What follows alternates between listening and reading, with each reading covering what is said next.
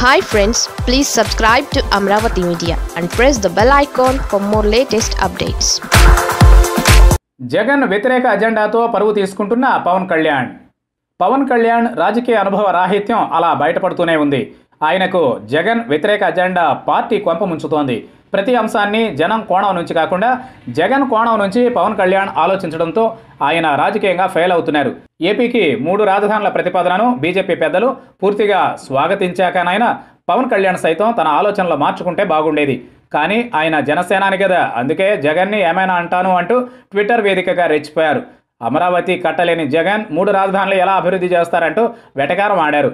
జగన్ని విమర్శించాలన్న ఆతృతలో ఆయన అమరావతి రాజధాని అన్నది లేదన్న సత్యాన్ని చెప్పగానే ఒప్పేసుకున్నారు.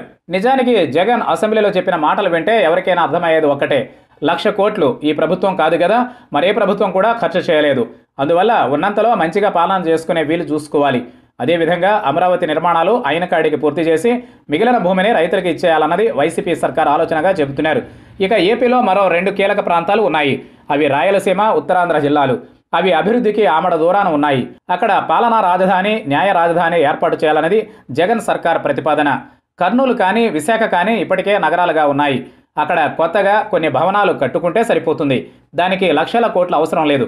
మరి ఈ విషయం పవన్ కళ్యాణ్కి అర్థమైందో లేదో కానీ 3 నగరాలు కట్టడం అంటున్నాడు జనసేనాని. పవన్ కళ్యాణ్ కోరి మరీ వ్యతిరేకతను మూట కట్టుకుంటున్నాడు అంటున్నారు. ఉత్తరాంధ్ర జిల్లాలకు రాజధాని వస్తే ఆ ప్రాంతాలు అభివృద్ధి చెందుతాయి. అదేవిధంగా రాయలసీమకు శ్రీబాగ్ ఒప్పందం ఒకటి ఉందన్న సంగతి పాలకులు 70 ఏళ్లుగా మర్చిపోయారు. మరి దాన్ని గౌరవిస్తూ అక్కడ హైకోర్టు పెట్టాలని జగన్ నిర్ణయం తీసుకుంటే పవన్ కళ్యాణ్ వ్యతిరేకించడం పూర్తిగా దివాళా కోరు రాజకీయమని అంటున్నారు. పవన్ కళ్యాణ్ తాను ఇప్పుడు అభిమానిస్తున్న బీజేపీ నేతలే వికేంద్రీకరణకు మద్దతుగా ఉన్నారు. వారే జగన్ ప్రతిపాదనలకు స్వాగతం చెబుతున్నారు.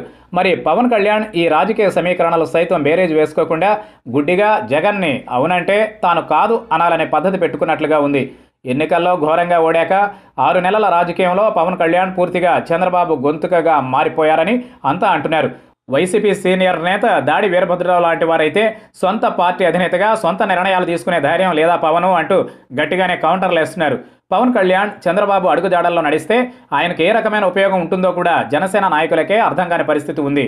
మొత్తానికి పవన్ కళ్యాణ్ నిండా జగన్ ద్వేషంతోనే ఈ రకమైన కామెంట్స్ చేస్తున్నారని వైసీపీ నేతలు అంటున్నారంటే నిజం ఉంది కదా అని జనం కూడా ఇప్పుడు అంటున్నారు.